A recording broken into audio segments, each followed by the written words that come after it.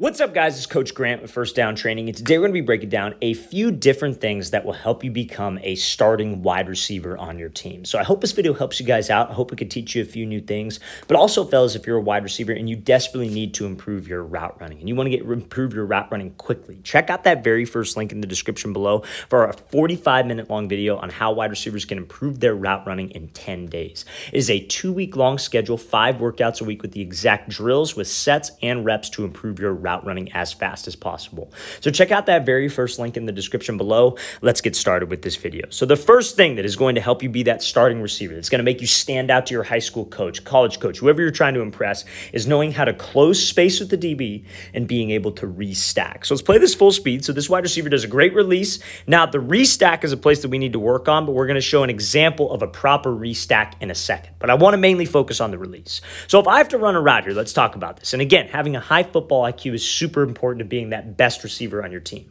When you have inside shade like man coverage and you have to run a corner route, it is very tempting for wide receivers to do what? Just take off to the outside and just go run the corner. But that is exactly what this DB wants you to do. Linebacker, safety, whoever's playing you, whoever's walked down playing man coverage. So if you just take off and run to the outside, he's going to get hands right into your hip, force you and squeeze you to the sideline. So when you run that corner, you're not going to have any space for the QB to throw you open. So you have to have that football IQ. You got to know that I need to close the distance with him, threaten him to the inside to give me more space to the outside. Now, the whole reason he's inside shade is because he's trying to protect the inside. He will do whatever possible to not let you run a slant, a dig, a post. That's his sole purpose. So that's why we threaten him to the inside. Now, like I said in the beginning of this, closing space is what I want to focus on here. I want to focus on the release because obviously this DB is about 5 yards away and this wide receiver closes the distance and throws this move at about 3 to 4 yards. Why do that? Why not make the move like maybe about a few yards away from him so he wouldn't get hands and I could just go get up into my route? Because the spacing would be off on this release. We have to close the distance with this DB to make him uncomfortable and not give him space to react. If this wide receiver, and a lot of wide receivers will make this mistake, they'll come off the line, but they'll throw this move. They'll get this DB to jump, but they still got to go get up to 10 yards. And if you still got to get to 10 yards, this DB, even if you got him to jump, he's got a better angle of recovery. He will be able to recover and close the distance with you. So you have to close the distance with him. Let's try to step on his toes so when I decide to make that move and I burst up into my route, I can be hip to hip with him. And that way he could trail right behind me and I could work that restack. Now, this wide receiver makes a cardinal mistake. After he does that, he closes the distance great. He attacks his toes. He threatens him to the inside. He gets his DB to hesitate on that outside foot. But what he does is he stands up after the release. So when you guys throw that move and then you pop your chest up and try to run away from this guy, you take way too wide of an angle. And if this DB would have had just a little bit more active feet, he would have been able to recover because you see how he's taking this almost like circle pattern. We want to be able to throw this jab to the inside, stay in this low explosive position, and drive off of that cut to get right back vertical, to get skinny as they call it, because that will really put this DB trailing your back hip. But again, nonetheless, great job closing the space. Let's play this thing again full speed, and then we'll show an example of restacking. But remember, fellas, first thing that's going to help you out to be a good starter on your team, you got to have that football IQ. You got to know how to run routes. That's a given. But number 2, you got to make sure that we close space, not afraid to attack a DB, and we have to be good with my restack. So let's play this route here from Julian Edelman. Same scenario. He's on the 5-yard line. DB's about 4 to 5 yards off inside shade. So he's running like an out route, but you would do the exact same thing if you were running a corner route, like in the last example. So let's play this full speed. So he attacks his leverage, but look when he gets back over the top. He restacks. He stays tight to this DB because that is what can get him trailing his back hip. He gives this move to the inside, but when he gets up vertical, you see how he stays low. He is working to get skinny on this route, so that DB is trailing your back hip. And when I can get to this position, DB trailing my hip, especially when he was inside shade, I got a two-way go. I could give a fake to the outside, run a dig. I could give a fake to the inside, run an out route, depending on whatever that quarterback gave me. So fellas, you have to make sure that when I do that move, when I attack his leverage, I'm closing the distance. I'm not afraid of contact, but I am staying low. I'm almost dipping my shoulder and pushing back up vertical to get this DB trailing my back hip. Let's play this thing again, full speed one more time. Great job by Edelman attacking that leverage and then staying low to restack and giving that move to create separation at the top. All right, fellas, so this next example here, the second thing to be that starting wide receiver on your team is you got to make sure that you have balance with your breaks, and you are smooth with your breaks. So we're going to be showing an example of a clip where a wide receiver slips on a route. So let's play this full speed. So he's running a comeback route, and he ends up slipping, right? So when you end up slipping on a break, that just, it kind of looks a little bit sloppy, right? Like it's, if I'm a college coach or I'm a high school coach and I'm watching a guy and, I'm trying to figure out who my guys are, and I see receivers, they're doing a good job with the releases. They can run fast. There's fast guys. They're tall guys, but they can't get in and out of breaks.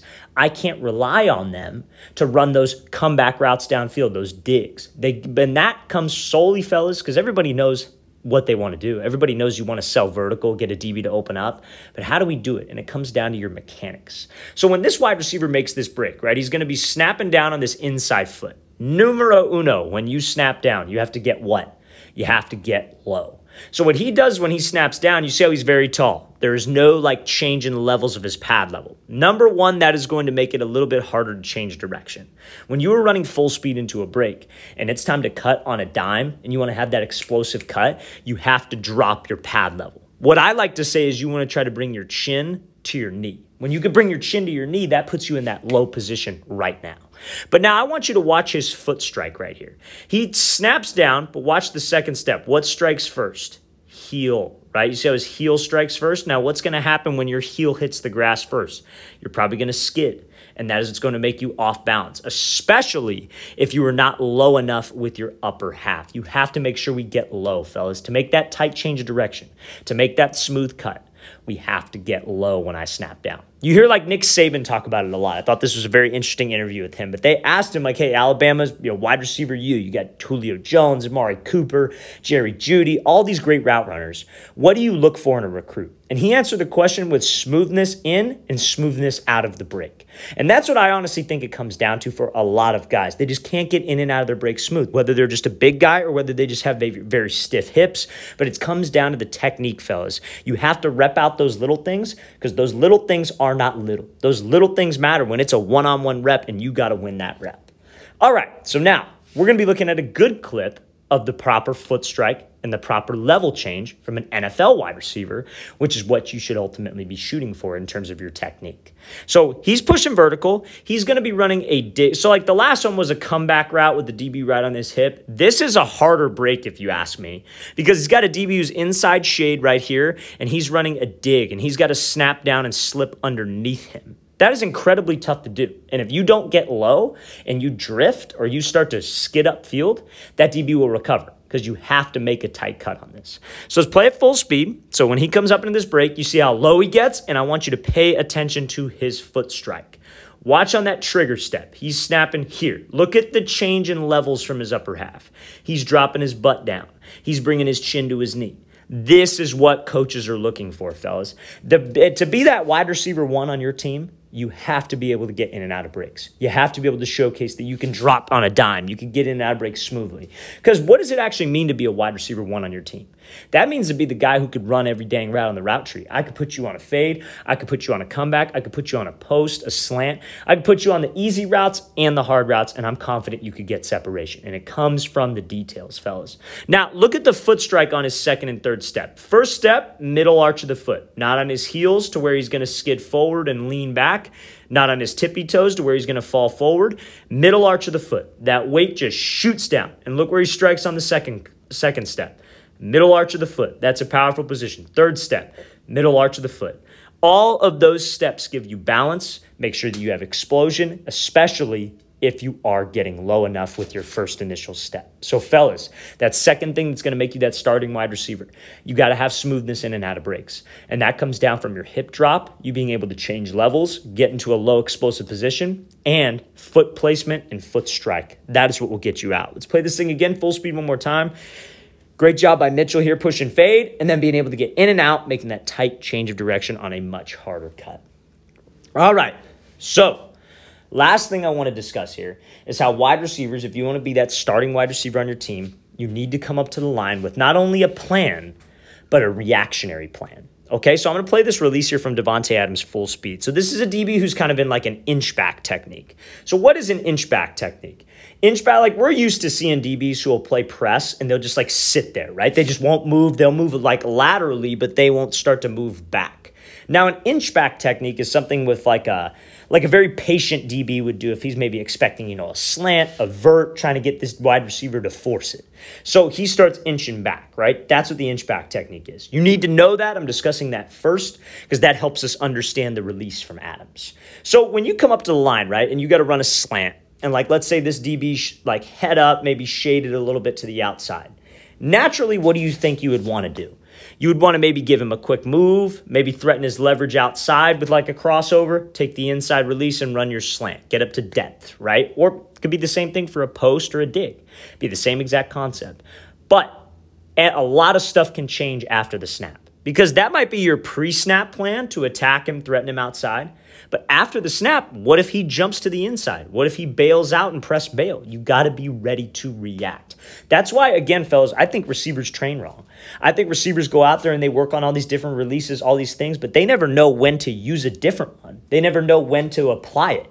That's the problem. That's 90% of it, fellas. You could get all the technique down in the world, but if you don't know when to use it, you're never going to use it. So it's about situational football. So when he comes off the line, Davante Adams, you see how this guy starts to inch back. Okay, because what do we know from the very first example? To make this DB bite, I have to close the gap. I have to get onto his toes. So he can kind of improvise right here. He comes off the line, he starts to attack him, close the distance, and then he throws the move.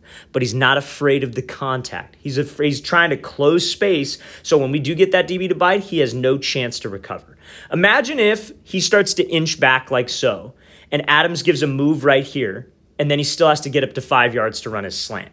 That DB is going to be in a perfect position. Like imagine if that was his only move right there and he still has to get up to 5 yards. This DB could easily recover.